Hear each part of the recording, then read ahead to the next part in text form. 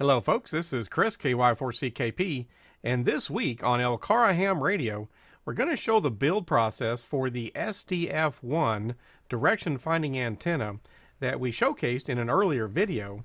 This could be very helpful in doing a fox hunt, tracking down somebody who may be causing interference on your repeater. We just had the fox hunt video earlier as well.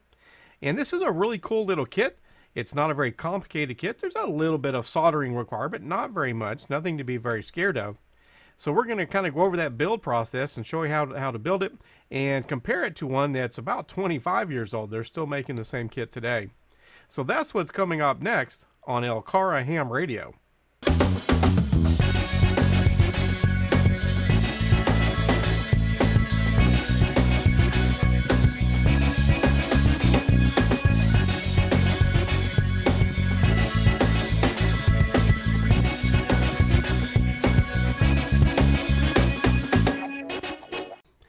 So the first thing that, of course, we want to do is just talk a little bit about the SDF-1 here. It's a nice little kit from Rainbowkits. It's not terribly expensive, and it's something that a club could have 2 or maybe even 3 of these, especially if you want to get into fox hunting or if you ever need to hunt down a troublesome signal. And of course, one of the first things we do is we get the kit. You can see how it ships. And we start to lay out the pieces, organize the pieces, because we're going to want to take a look here in a few minutes at making sure everything is included that's supposed to be included. You don't want to get halfway through a build and you're missing a key component. So that's kind of the first thing, is just lay everything out, organize it, identify it, and there's even an included parts list, checklist, so you can go through, make sure you've actually got everything, make sure everything looks to be in good functioning shape. Make sure there were no holes in the original bag during shipment or any of those kinds of things. And so that's kind of what AC4DM here and KY4BDP and a few of our other members were doing for this nice, simple little build project. Just, again, laying everything out, getting it organized, identifying all the parts, and then going through the parts list. And then we'll be getting into the actual build process. And AC4DM is going to be giving Brian, KY4BDP, a little instructions on doing the simple soldering. There's a very small board and just a few components that do need to be soldered. Nothing hard. It's all, what we used to call through-hole type components, no surface mount or anything tiny like that. So they checked all the parts. Everything was there. So they were good to go. They were good to go ahead and move on to the next stage of the build, which is going to be the actual soldering of components on this small little board. You can see it's a small board and there's not that many components to it. So let's jump right in. Right. What you got to do when you get to this next stage here. And connection. Awesome. All right. All right, Don. All right. I got 2 that are kind of... So you get that one, set that one right there. All right. Now do I put the solder there and then just... What you do, or do I put a little bit on the tip?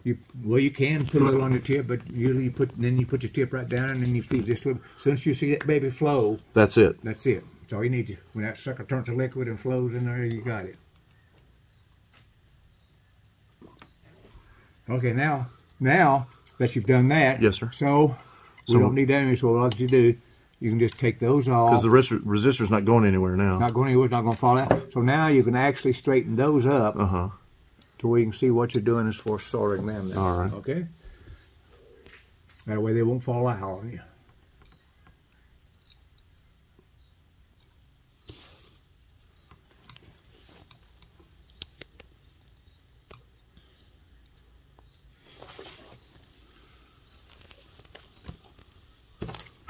Now you just undo the thing there and you take a visual of it on the front, make sure that everything's like you want it.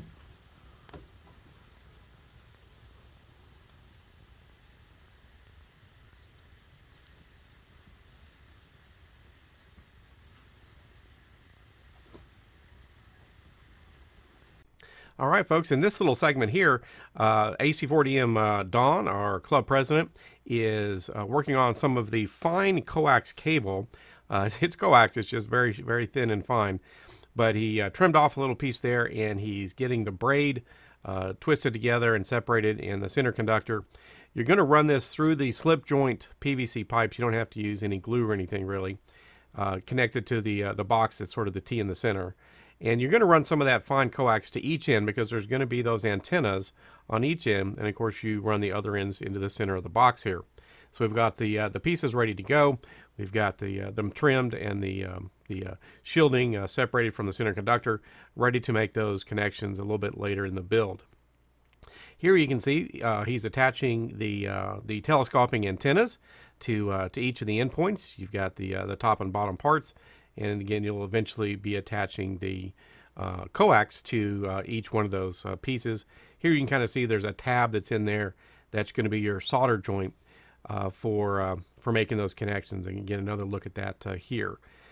It's a very simple little build, some very simple soldering skills. There you can see it soldered on to each of the antennas, the top and the bottom part. And you're just going to do that procedure on each end of the antenna. All right, so now then what we'll do now is we will go here to the wiper like this, and see it shows 0 because you have 0 ohms, okay? So then if we start turning this thing, so watch it. Here. Right. So you're turning here. Yeah, yeah. As I turn, see? How about that? So that tells you it's good, see? So you can see here, folks, it's a very simple little PCB board, just a few components on it. It's not any extreme soldering skills to go through.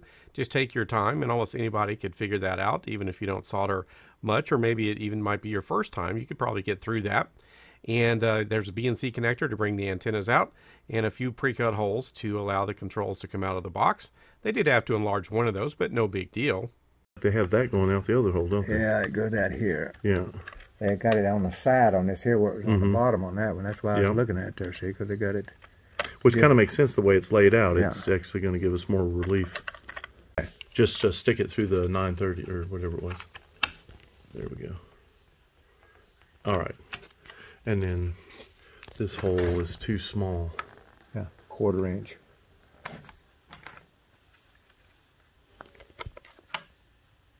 Perfect. All day long. Works like it belongs, actually. All right, folks, and here you can see we're getting towards the end of the build. They've got most of the components in the box, the little motherboard there, and putting in some of the final control units, components that come through the box itself. We saw they had to make that one hole just a little bigger. Not a big deal, though. And they're just going to put the washers and the nuts and everything on to lock those components into place. Now you see that loop of wire kind of sticking up there. That's going to get cut, and that's going to become the connectors for the antenna with the BNC connector that you see right there. And so that's what that's going to eventually become, not just a random odd loop of wire there. So yeah, they're starting to kind of get to where they're going to be wrapping this one up. And so it's a nice simple little build, and you can see the little twist ties in there. There's plenty of room for the 9-volt battery that you'll use for the unit, and I think they're going to potentially look at remoting something for a battery a little bit later as well. There it is.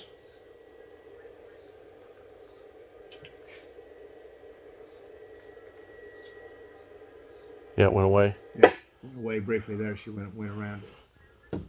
All right, folks, it's just about time to start wrapping this one up. We introduced the SDF-1 in our previous video, and we saw the kits were still available. So we went ahead and got one in and wanted to go through this nice, simple little build process. It's a really fun build process for a club to do, and it can become a nice little asset for a club. If you want to get into fox hunts, if you want to train people on how to triangulate signals, these can work really well for that. They're not very heavy. They're not very expensive. They work really well, and it's just a lot of fun to do the build. And of course they kind of break down, and you can store them in a fairly small ammo can or plastic container or something, and have 2 or 3 of these kits laying around potentially, again, for fox hunts or to do some training on that stuff. You know, we had a case recently where a member accidentally locked down their key, and we had to go hunt them down because they were locking up our repeater, and it was totally on accident. So that's pretty much it for this one, folks. This is Chris, KY4CKP, for Lake Cumberland Amateur Radio Association. Stay tuned for those future videos, and we'll see you folks next time, 73.